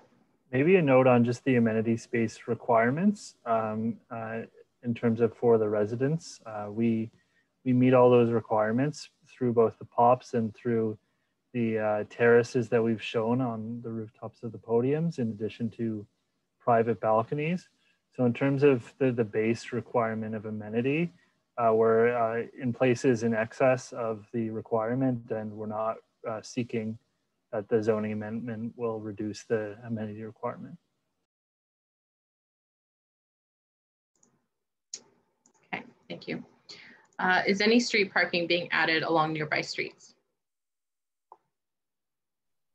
No, all parking that is related to the site will take place on the site. Thank you. What will you do if you can't lease or sell the parking you build?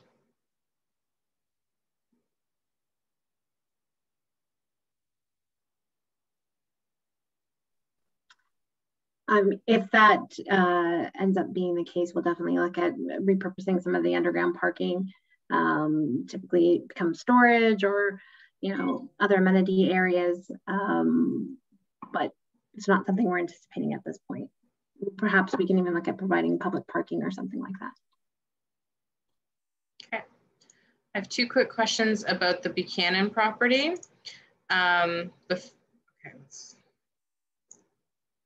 Is the property directly adjacent to the north of the project also slated for development? I believe the city planner just mentioned that the Buchanan lighting property is included in the secondary plan.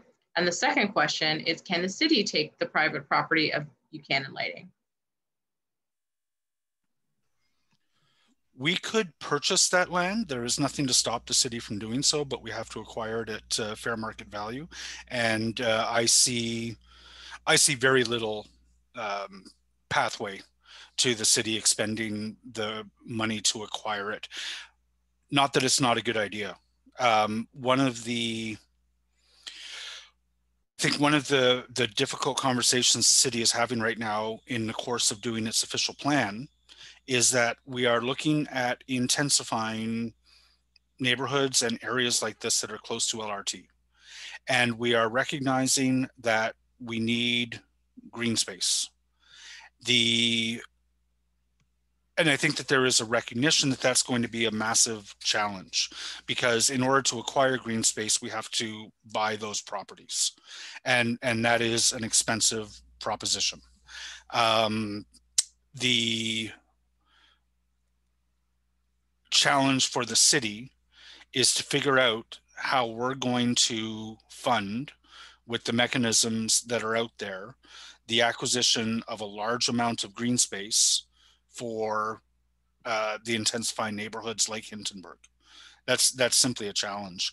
But politically speaking, what I would say today is that it's highly unlikely that this city council would acquire that property. And I would say it would be a very, very long time before something like, if we identified it as a property we wanted to buy in a plan, like the secondary plan, we could then eventually change our development charges bylaw to begin acquiring the funds in order to do that. But that is a really rocky path forward. And I wouldn't want to hold out hope to residents today that that is realistic. I see Andrew's got his mic off, so feel free to counter me on that one, Andrew. No, thanks, Councillor. I was just going to add to it for clarity that there are no planning applications before the city at this moment with respect to that property being Buchanan Lighting 127 Loretta. It was captured within the Corso Italia secondary plan, which provides for policy direction, but there's no planning applications before us at this time, and there's none that I'm aware of that are pending. Secondary plans, for those who may not know them, are big area-wide plans that anticipate, here's where we're going to put tall buildings, here's where we're going to keep buildings low, here's where we're going to have commercial, here's where we're going to have a park. And I don't know, so it doesn't necessarily mean if it has you know, a new height anticipated that there is an immediate plan to develop it. But I also see, Miguel, well, do you have a client who owns that and is preparing to develop it? No, but I can tell you that through the secondary plan process, the city determined that an 18-story building would be appropriate on that site. And given that that's a high-rise tower, part of the burden on CLV was to make sure that there was adequate tower separation to that future building in the event that it redevelops. But I'm not working on behalf of anybody, no. Okay. It would make an amazing park. And a beautiful complement to what's going on the other side of the tracks, and much needed. It's just, it would be a huge challenge to try to get all the dominoes to fall in order. But you know, the secondary plan is that mechanism that the city assesses whether they want to purchase lands or identify lands for public uses. And you know, Kevin Weary's group, which is the Parks Department, had a very active role in this in terms of identifying those lands through that secondary plan process. So. Yeah, the big win from the secondary plan was the land on the other side of the tracks, which thankfully will be very accessible to everybody on our side of the tracks. So that's a nice new addition to green space in our neighborhood.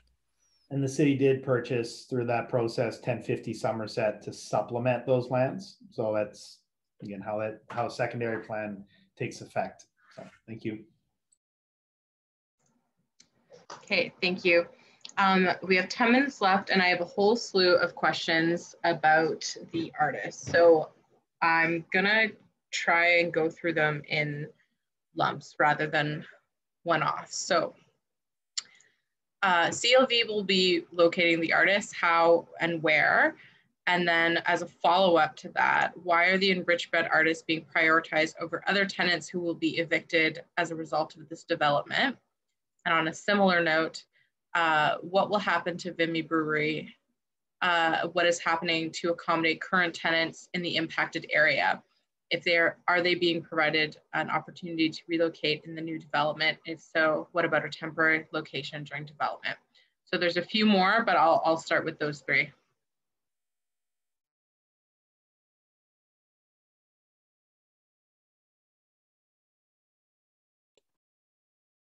Okay, I see that Councillor Leeper wants to answer the two questions about. No, sorry.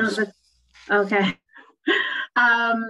So with regard to existing tenants in the building, as I mentioned before, if there's an interest to relocate back into the development, I encourage them to reach out to the current property manager, and they can get you in touch with our leasing team for that. And with regards to the artist, we'll be working with Councillor Leeper on how to relocate them, where and how. We are providing funds in order to do that through our Section 37 contribution. Okay, so on that note, there are two other comments. Why are the enriched bed artists being prioritized over the other tenants who will be evicted as a result of this development? And it is concerning, baffling that the standard bread is going to be renovated into new studios and handed to private artist organizations. Isn't this an opportunity to do something new that is more accessible to all artists in Ottawa? Yeah, so I would just say to the second part of that question, I am really intrigued by the notion of having the city manage the space in some kind of arrangement with the owner. I don't think the city can afford to purchase this building from the owner because obviously they're going to look for market value. The focus has been on the standard bread artists to this point because that building is going to be renovated. It's a heritage building. It has a long history with the artist community. Folks like Vimy have signed a lease with a landlord, and hard as it is to say, they are subject to all the usual protections that any commercial tenant has with any landlord when a landlord determines that they want to end the lease. I have been encouraging the developer to give some accommodation to Vimy to try to relocate them back in the building, to help them with relocation costs. But these are all over and above the rights that a tenant has in an agreement with a landlord. And so we're starting from the rights that they have, which are set out in the leases that they've signed and in the statutes that are set out by the province. And then I'm trying to use the benefits that the developer owes the public in return for getting greater density and height than the site is currently zoned for. That gives us a certain defined amount of money in order to try to accomplish something. And working within that envelope, my goal is to get as many artists back into the standard bread building for the least possible rent, for the longest possible time. And we're working inside a box that has been fixed by the public benefits value that the developer owes to the city as set out in provincial law. We are 6 minutes away from 9 o'clock. So this is a discussion I've had with a number of the artists in the building. And if you want to know more about how this discussion goes, I would strongly encourage you to reach out to my office, and I am more than happy to spend some significant time chatting with you about, you know, what this discussion is and what the potential outcomes are. Thanks, Jeff. Okay, it's 5 minutes to 9. Jeff, are there any questions in there that you wanted to make sure that we're reading out loud? One I think is important. Tyler Buchanan is here, and so they've commented, will I be compelled to sell? What if I say no? So I thought that was important to note. And thank you for joining us, Tyler. Jeff, is there anything else that's... No, if Tyler owns that property, does he want to sell it to the city for $1? Because that's an offer I would take. Probably not. No, I think we've largely covered it. There's a comment about needing a grocery store in the area, which is something we hear a lot of. Oh, I'm sorry, I was looking at the wrong list. Yeah, so one of the things with grocery stores, the city can zone for grocery stores. We can't force them to go in. I think everyone kind of assumes that as these towers go in along the spine of the O train, that someone will put a grocery store in one of these properties somewhere. Grocery stores are kind of frustrating in that you cannot budge the big chains. They have their numbers. They're looking to make those numbers. And then when the numbers occur in whatever magic circles they're looking at in their black voodoo, it is, they jump and they try to get a grocery store in before anyone else does. But it seems to be entirely independent of political pressure. They are responding pretty much entirely to market requirements. So we zone areas for grocery stores, and then we hope that the market conditions are right to go in there. And I mean, we'd be certainly open to sort of looking for like an urban grocery store format in this location. Like that would be something that the developer is certainly willing to explore. Okay. Cool. I think we're good. Yep. Sorry, just quickly, I may have just accidentally deleted or moved a question about 131 Loretta. I was just going to type that it's in the same camp as the Buchanan site. We have no planning applications before the city, but it is included within the Corso Italia secondary plan. Which that's not the city property. No, it's along Loretta. It's right beside the Buchanan lighting. I can't remember the name. With Happy Goat in it? No, it's the where the glass studio is, I think. Oh, okay. Loretta Studios, yes. So if someone in the chat had put, what about 131 Loretta? I was going to answer that it's in the same camp. We have no planning applications, but it is included within the secondary plan for Corso Italia. Talk to your landlord and see if they have any plans, and I'd be interested in hearing if they do. Okay. Okay. 2 minutes to 9. I think we are wrapped up. Jeff, do you have any closing comments before we conclude? No, there's a number of really interesting changes to the podium that I paid close attention to for the first time this evening. I think it has moved in some really positive directions.